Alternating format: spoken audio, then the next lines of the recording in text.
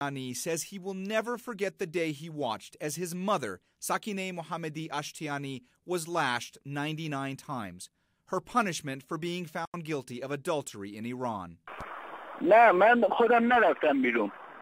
The authorities asked if I wanted to wait outside. I said no, I could not leave my mother alone. Sajjad says he thought the worst was over, but then a judges panel reevaluated Ashtiani's case and decided his mother should be stoned to death for her alleged crime. 5 years ago, at that time, it should have been finished. They should have punished her only once. She is innocent.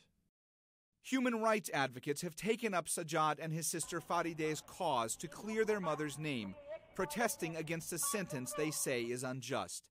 But so far there has been no public comment by Iranian officials in Ashtiani's case. And with all appeals exhausted, Sajjad says the only other thing that can stop his mother's imminent execution is a letter of pardon from Iran's supreme leader Ayatollah Khamenei or Judiciary Chairman Sadegh Larijani.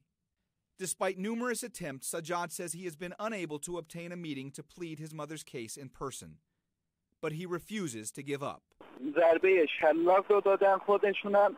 It is crucial I tell these men what I have to say. Dear Mr. Khamenei, Mr. Ahmadinejad, and Mr. Larijani, all I ask for is a letter. I want a letter from my dear mother. Please write this letter of pardon because she is innocent, 100% innocent. If you do not have respect for what I am saying, just take a look at her file. You will see she is innocent. For now, as Sajjad waits for any news, he is allowed to visit with his mother through prison glass for 15 minutes every Monday. He is never sure if it will be his last. Mohammedie Ashtiani, CNN, Atlanta.